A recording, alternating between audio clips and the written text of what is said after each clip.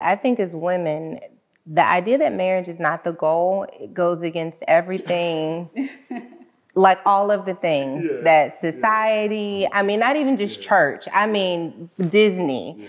It's all about finding this happily ever after. And I do think that there is a worthy deconstruction of our philosophies and even maybe some people's theology that would allow us to focus on being all one within ourselves as opposed to finding the one. Because when you tell a woman without someone in your life you are incomplete, then women can walk around feeling like I'm half of a woman, I'm not there yet. And I believe the most liberating thing that ever happened to me is when I was in my previous marriage and I had this thought that crossed my mind, and it was like, I can do better than this.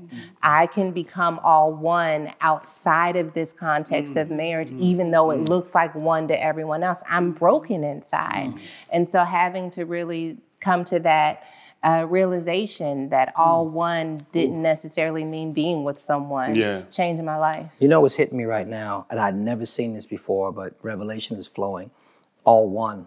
There's in Jewish thought and in biblical thought, there's this phrase, and it's based on a verse, and it's called the Shema, and it's in Deuteronomy, and it's a founding, fundamental principle in Judeo-Christian reality, and it is the Lord God is one. The Lord God is one. And so if we're created in God's image, then it is our foundational identity to be like our Creator, who is all one. I'd never seen that before. I think we're onto something. Oh my goodness. I'm sorry. You making my head spin. When you said that, Pastor, immediately I thought of 1 Corinthians 6:17. Whoever is joined to the Lord is one spirit. Now that's it. And where the Spirit of the Lord is, there's liberty. Liberty from chasing, trying to find somebody to be whole. Come on, you preaching. You the pastor. You the pastor. It just invigorated my spirit because I had been through some bad relationships and I was broken. I felt lost. I feel like, okay, is this all there is to me? Like, is there more to this? Is it just sex? Like, come on, what's more to this? And when I was broken in my room, I said, I need to discover who I am. And when I discovered who he was, then I knew who I was. You know what I mean? So it's just what you're saying about being one with him. That's where your identity is. That's where you can find wholeness. And that's when you can really maximize what you've been designed and created to do here. You know what I mean? So that's so on brand. This month at Woman Evolve, we're talking about hope to bloom. And the center focus really is, how do we position ourselves to really bloom in self-confidence in different areas of our lives? And I feel like this revelation is exactly the way that we can ensure constant blooming, that we can make sure from season to season to season that we are discovering who we are in God, what that means to the world we're showing up in, and how do we show up as one? How do we pull back when we're showing up in pieces? Like, I'm not in a place to show up as one, so I got to create boundaries right now. I'm not in a position to show up as one, so I got to readjust my assignments and responsibilities, because my ultimate goal is to make sure that I can show up as one no matter where I am, married or not, kids or not. You know what I mean? Like, I got to be able to show up as one, come back to one, because one is where the confidence is, it's where the hope is, it's where the glory is. And if it's going to flow, it's going to flow through one. The number one goal in life is to be whole.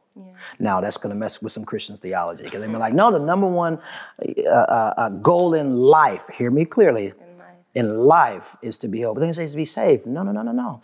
Because if that was the number one goal, the moment you got saved, you would be zapped. Wow. But you're still here. So why are you here? Well, then once they do the Lord's work, but you can't do the work. The more whole you are, which makes you look more like your Father, the better you can reflect God and do the Lord's work. What if the number one objective, what if we created a culture in the church and in the world where the number one objective, the number one passion and desire above fame, fortune, and whatever is ultimately to be whole? Because I have learned when I'm whole, I'm healthy. I'm wealthy. I do relationships well. I mean, that's the principle of balance. Yeah. Okay. This is so good. Like, we have not been flowing like this. We didn't stumbled onto something. Because I'm literally thinking, like, I'm thinking about the moments in my life where I'm not showing up as one. And to be able to capture a thought because it is an assignment against my oneness. There you go. There you go. Get out of here. There you go. Come on. To categorize that properly, like this thought is an attack against my oneness. So to show up anyway is an act of resistance because I gotta stay tight. I gotta stay one. And I already know what this thought is. I already know what that conversation is gonna do. I already know what this friendship is gonna be. It is an attack against my oneness. And right now I gotta stay. Can't you see? Okay, we gotta stop. Okay. But I see one all throughout the Bible. Yeah. Father, Son, and Holy Spirit. And these three are one. Yeah. The Word, the blood, the Spirit, and these things are one. It's one is all throughout, and the two shall become one. One is all throughout the Scripture. Even one Lord, one faith, one baptism, one God, one Father of all, who's above all and through all. In one. This is crazy.